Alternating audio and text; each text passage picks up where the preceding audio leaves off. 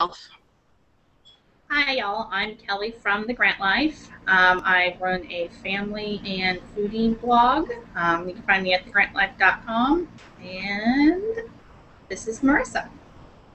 Hi, everybody. This is Marissa. I blog over at Everyday Lounge Act. It's a life and style blog, and it's my proclamation of self-love. That's awesome. All right, so a couple of days ago, we started a Stumble Upon for Bloggers Facebook group to try and help each other out with stumbling and promoting our blogs.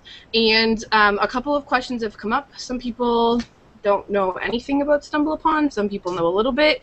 But we're going to go over the basics today and try and answer some questions. That way anyone in the group can watch this video in the future, and we don't have to keep having video chats to explain the basics. They can just watch this, and we're good to go. So, Marissa, what is your first question? My first question would be kind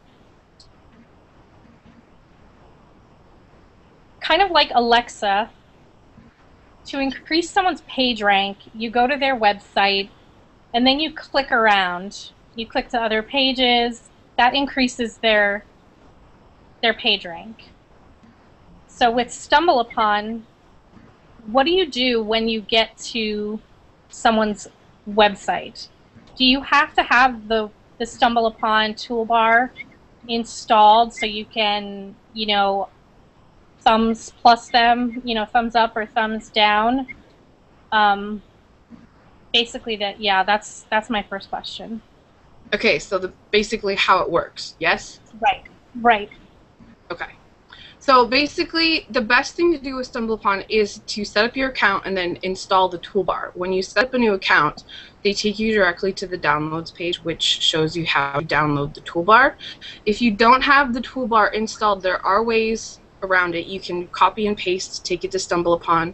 Sorry, copy the link of the page you want to stumble, take it to Stumble Upon, and add it in directly that way. But obviously, the toolbar is going to be the easiest. I'm going to show you a screenshot of my screen with the toolbar installed.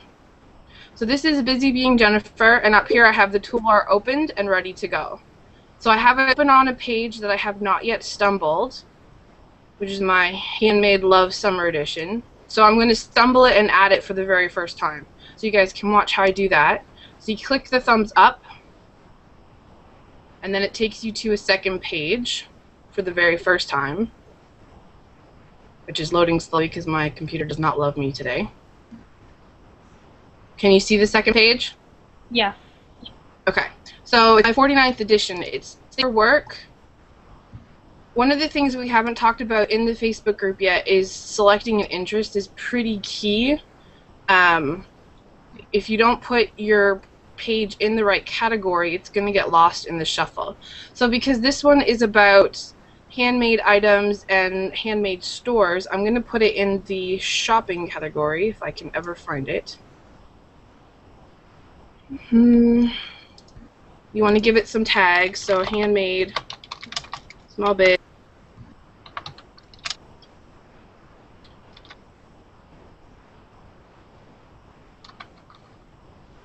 Alright, and then a quick comment. So I found out recently that commenting on posts is actually kind of important with Stumble Upon because it builds your Stumble Upon reputation. So that's another thing we haven't talked about yet, but we'll go back and talk about that a little bit after I do this. But quick comment here would be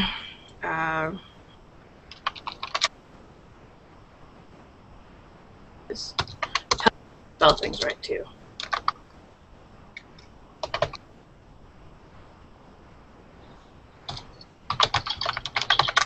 Right, and then obviously it's going to be in English, and add this page. Add the page. There we go. So then it's going to give me a little message saying that it's complete, and I can start stumbling, which we talked about a ratio for stumbling being you want to have at the bare minimum 5 of everyone else's stuff to 1 of your own. Stumble Upon will ban people who only do their own stuff, so we don't want that to happen. right, so I'm taking a screen share off for now. They'll also, with that too, if you keep stumbling the same people's stuff, so if it's just me and Jennifer and all I'm doing is stumbling Jennifer's stuff, the same thing will happen. They'll notice that I am in cahoots with Jennifer and that I'm stumbling her stuff and my stuff, and that's it. And they'll ban me as well. So I would say for every one person that you know that you're specifically stumbling, that you stumble 5 others. So good point. I'll stumble mine, and then I'll do 5 more, and then maybe I'll pick somebody from the group and I'll stumble 5 more, and that way it keeps your ratio high. Yeah, yourself, because essentially you're promoting somebody else. You know, if I stumble your stuff, Marissa, I'm promoting you. So you need to keep your promotions and your actual stumbles, your ratios high. So. Question. I don't know where I might have seen this, but I thought it had to be on the StumbleUpon website when I was creating my profile. There is a specific numbered ratio, like 1 to every 3 or something like that. I'm just using that as an example, but if I'm not mistaken, there is a specific ratio where you need to be doing, you know, one of yours to every so many of somebody else's in order to avoid that ban from StumbleUpon. We'll have to go back and look and see if there is a specific number, but basically the thing you want to keep in mind is it's not just about you, and not just about your blogging BFFs or stuff like that. Like, you want to make sure that you're helping everybody. That's kind of the point. You want everyone to be able to discover new things. So, I mean, when I stumble, I get cool things, and I usually end up spending what's supposed to be, you know, 5 or 10 minutes stumbling into 20, 40, an hour or 2, because I keep coming across really cool stuff. Which is kind of the point. That is the whole point of StumbleUpon, is to be able to find new things, discover new pages, new blogs, new whatever your interests are. But did we answer your first question with how that kind of works, Marissa? Yeah, absolutely. I'm actually pretty. It kind of makes sense. It's almost like Twitter. You know, you kind of share, you know, what you know. And then the stumbling part of it, you can almost compare to Pinterest, you know, because you're just basically stumbling and continuing to find great content, and, you know, you don't pin it, but you thumbs up. So there's quite some similarity there, I think. Yep. And the thing I think about StumbleUpon that I love so much is that a lot of the stuff that you stumble, you don't find on Pinterest, because it's such a...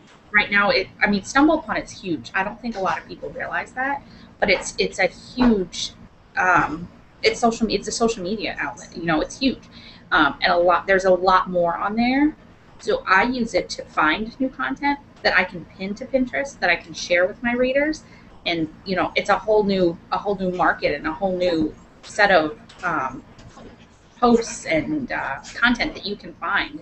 So that's why I like StumbleUpon. Even just, you know, stumbling one of my things, I'll find a whole bunch of other stuff that I can share. So, I mean, I think it's, and then plus you get tons of traffic from it. So, you know, it's one of those win-win type of things.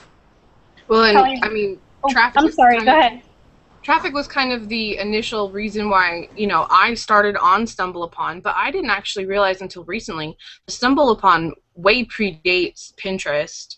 It's been around for a really long time, and it's just not used very much in the blogging world because people aren't aware of it. It kind of faded away with the introduction of Pinterest, but it's starting to make a comeback, and it's definitely worth taking the time to poke around on, learn how the system works a little bit. Because yeah, it's good for your page views and to introduce new traffic to your blog, but at the same time, you're going to discover a lot of things that will help inspire new posts for future reference for your own blog. I can't tell you how many times I've looked at something and been like, huh, that's kind of cool, but I'm going to put my own spin on it and then create new content for my own blog. Or I've learned something that I can add into a new post about blogging or social media or something along those lines. Jennifer, I was just going to say that recently Real Simple had put out this article about the symbolism of flowers and their meanings.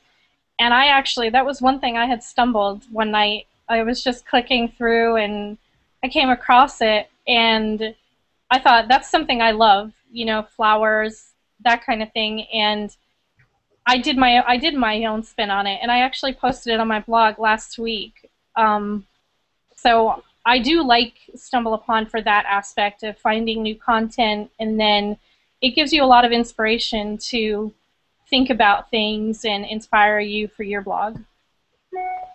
Totally.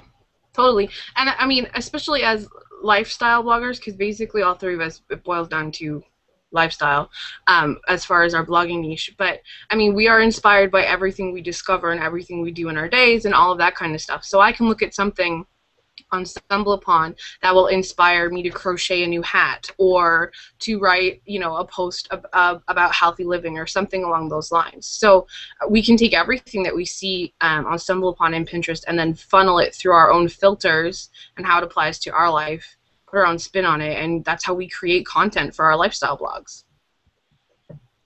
Absolutely. Kelly, did you have anything you wanted to add?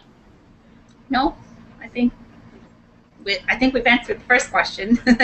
Do you have another question, Marissa, maybe that we can answer? I don't at this time. As we're going through, I'll think of things. Okay. Maybe a good question to anyone else who is going to be seeing the video would be how to make the most of it. In terms of Pinterest, to get the maximum effect out of Pinterest is to have pin-worthy pins. So how do you do that for Stumble Upon? How do you get Stumble Upon worthy content? Kelly, you want to answer that? Sure. I think it's kind of the same thing as Pinterest. I mean, if you've done your own stumbling, and the pages that you stop on are probably the pages, with content that's relevant to you and content that has, beautiful pictures, or it helps you in some way. It's sort of the same thing as Pinterest. Whatever's eye-catching is gonna make you stop on that page a little bit longer. I've also read that when you go to a page and you add a review, I don't know if the comments in the reviews are the same thing, Jennifer. When you add a review, that helps the page rank higher in Stumble Upon, so it's stumbled more often in that category.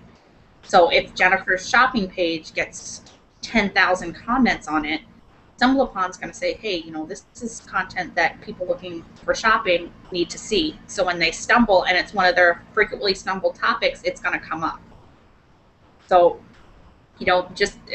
same thing as Pinterest. The more it's pinned, the more it's commented on, the more it's shared. So the more your Stumble Upon post is pinned, commented, and shared, the more likely it is that it's going to get more traffic, more views, all that good stuff is Pinterest. So, I mean, in a way, it's similar to Pinterest with a few aspects.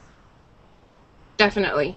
I mean, and it's the same with any type of social media, like especially with Facebook. The things that Facebook, Pinterest, and Stumble Upon all have in common is that the more they're viewed, the more people see them, which is kind of silly, but for some reason that's how it works. All these fancy algorithms that they keep coming out with. But the more something is thumbs up on, I didn't say that right, but whatever, thumbs up on Stumble Upon, the more people are going to see them. But when you add in that comment, it takes it to like the next level of Stumble Upon. So that's actually something I only recently came across. One of the other things I've learned recently is that Facebook and Stumble Upon apparently don't play very nicely. So if you're going to view a post that someone put on Facebook and you want to stumble it, you actually need to copy the link and paste it into your browser, not open it directly from Stumble Upon.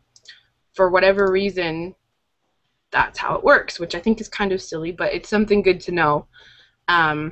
The other thing I wanted to show you, so I'm going to switch back to screen share, is that when you look at your profile page, it shows your likes. So you can see here that somehow my handmade love post ended up in skateboarding. So I need to go back and fix that, because apparently skateboarding and shopping are very close together and I messed that up. So we'll fix that later. But you can see here that not all of these are my own posts. Like a lot of them are StumbleUpon, or I've stumbled them, or I've come across things on Facebook and whatnot. One of the things someone was asking about earlier was to see how many times something has been stumbled. So if you go to particular stumble and you look at this little I number here, that's going to tell you how many times something has been stumbled. So if you come across something that has like 10,000 little I's, that means it's been stumbled 10,000 times. You can also look at activity to see how many times, to see who else has liked or stumbled something. Let's see if we can get that. So Connie, Kim, Taylor, Jessica, Brianna, Kathy all liked this post or stumbled this post either recently or in the past. And you can also stumble your likes. So if I click this stumble my like button and my internet decides to like me, it's going to mix up everything I've liked and show me the pages again. So it takes me back to my own blog first, which happens to be my favorite Christmas song, which is kind of weird because it's July, so we're talking about Christmas July, but whatever. So it takes you back to your everything you've liked in the past, and you can stumble those over again. All right, turning off screen share. So commenting is definitely key, but you can give people you've helped in the past and promoted and different things that you've already liked or stumbled. You can give them a second page view through StumbleUpon just by stumbling through them again and liking them again, and that helps bring things back from the past back into current. Because we're always trying to get page views on previous posts, and that kind of helps too. Anything else? Did we have any questions from the, Kelly, do you remember anything from the Facebook group that people were asking about that we can help answer? Let me take a quick look, but I don't think so. Because basically what I think everyone was wondering is the basics of how it works. Yeah, is pretty much the common question. And it always makes me kind of scratch my head because people are always like, I don't get StumbleUpon, it's so complicated. And I'm just like, pretty sure it's the easiest way to share any content ever. Like, it's literally click. Yeah. So it's pretty basic. Hopefully this helps everyone who is having difficulties and questions. Marissa, do you have any other questions? I actually toggled back just now to look at the group, and I noticed you had sent me a link to something between Alexa and StumbleUpon. Do you know if you can have both toolbars together? Yes. Alexa and StumbleUpon aren't even remotely related or, do anything for them. Alexa basically boils down to it just counts page views and links in. If you read that link that I sent you, you don't really need to pay much attention to Alexa. Some people will ask for your ranking, but it really doesn't have any influence on most advertisers or anything like that. It's not anything that a blogger really needs to worry about. It's good for reference because you can watch yourself grow there. But as far as Alexa and StumbleUpon go, they have absolutely no interaction. Okay, thanks. The only reason I asked, Taylor had mentioned something about it, and I remember a few weeks back we had all posted our Alexa, or just posted our sites so we could build everyone's page rank, and mine was extremely high. I had not even known what Alexa was, and now it's down to like 100,000 something, which is, it had dropped from like over 1 million. I was like, wow, in 2 weeks. So I just want to make sure I can have everything that supports me so I can support everybody else.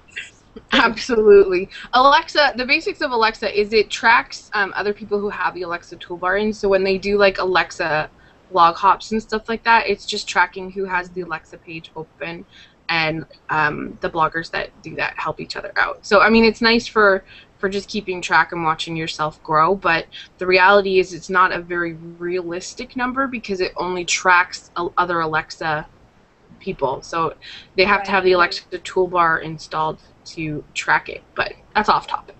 We're talking about StumbleUpon. So. Thanks, sorry. No, it's okay. Ask questions. Everyone, we all want to learn and grow and things like that. So that's not a problem at all.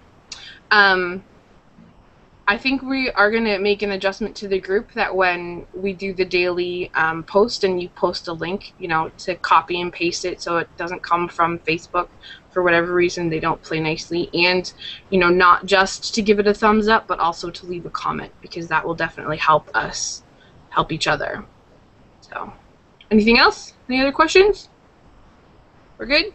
I'm good. All right. I'm going to stop recording now. Bye.